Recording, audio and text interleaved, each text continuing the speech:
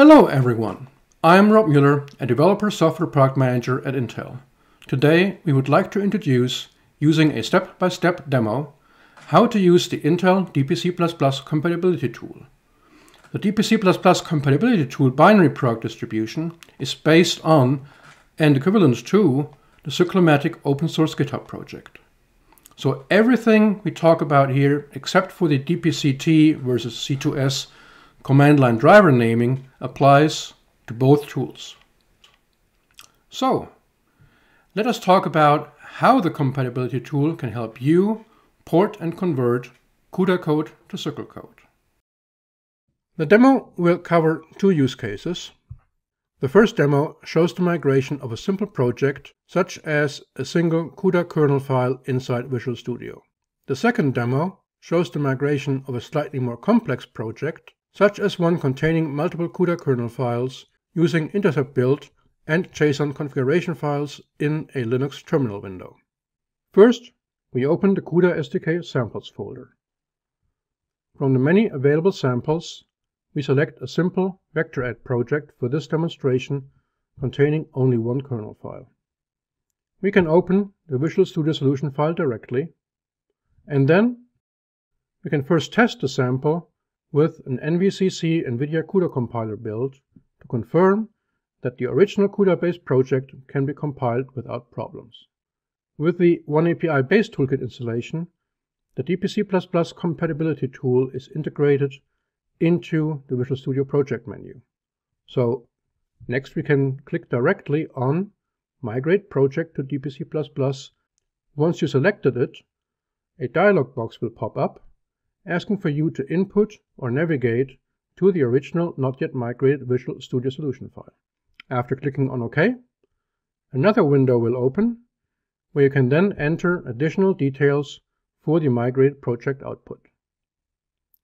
This time, however, let us not enter any values and just click OK to execute.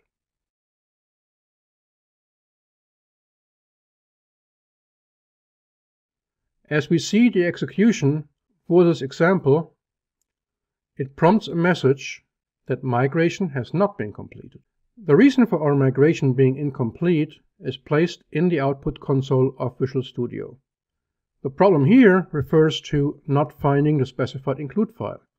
So now we will run the compatibility tool again, click Migrate All Files, and specify the CUDA header files path. And then let's execute by hitting the OK button. No warning message will pop up this time. However, an Intel DPC++ compatibility tool window will open up and display warning messages for some of the migrated code lines. And each of these has a warning ID starting with DPCT and ending with a 4-digit message identifier. You can look up this matching ID in the compatibility tool diagnostic reference included in the online developer guide, complete with specific suggestions on how to best address the flagged item. Now we are good to build this migrated solution. As you can see, it can now successfully build the migrated SYCL code without any issues. For slightly more complex examples with multiple kernel files included, we recommend to run an intercept build to intercept the make process and take a snapshot of the build configuration of the project we intend to migrate. The steps to do this are: first, source the oneAPI environment script file. Then, switch to the CUDA project files folder. Run the intercept build to generate a compiler database JSON file. And lastly, run the compatibility tool using that newly generated JSON file. The option -gen build script that we use here will additionally go ahead and generate a makefile we can use for future builds of the SYCL migrated code. And similar to before, there are also additional warnings and code change suggestions that are best reviewed and applied manually. These suggestions and warnings are provided as comments right next to the relevant code sections inside the migrated source files. The migrated SYCL project built successfully without any complaints. Thank you for your interest. I hope this helped you to get started on your own journey towards SYCL adoption. See you next time. Goodbye.